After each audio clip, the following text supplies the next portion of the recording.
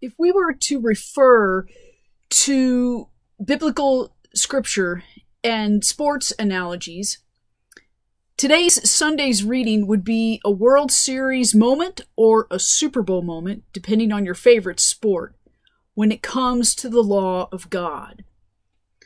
This is one of my favorite passages in all of Scripture. It's from Matthew chapter 22.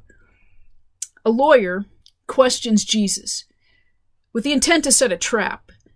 And again, Jesus settles the question.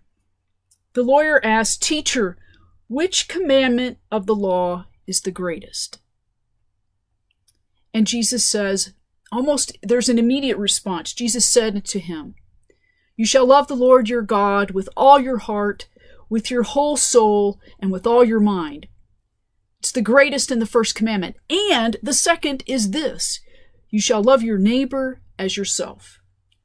These two commandments, the whole of the law is based in the prophets and everything else. Jesus not only gives a response with one of the greatest commandments, but follows up with the second greatest commandment. It is about love. Bottom line, the greatest commandment is about love. Love, not so much in that feeling, but a willingness to act, to be, and to dwell in this relationship with God that is rooted in fidelity to love, faithfulness to love. Love with all your heart, love with all your soul, and love with all your mind, your whole being. For Christ, the law of love is a unified whole.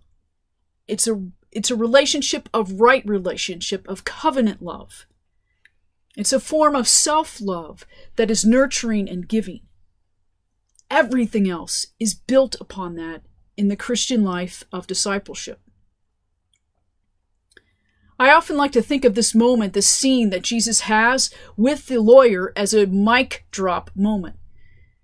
The lawyer is thinking to trap Jesus, and Jesus settles the score in a way that levels the playing field to everyone. It's all about love. So this week, which I think this week we are in the World Series from a sports analogy, let us pay attention to that World Series of love that we are invited to play every day.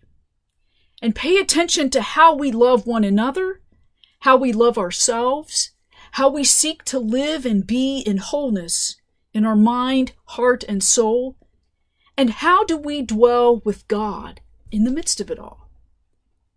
Where do we need to seek healing in the broken places of our love?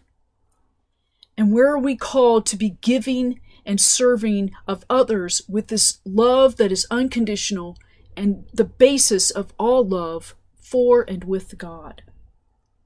Because that is the greatest commandment. The greatest commandment is to love with our whole being, one another, ourselves, and in this relationship with the God of love, that we walk in faith.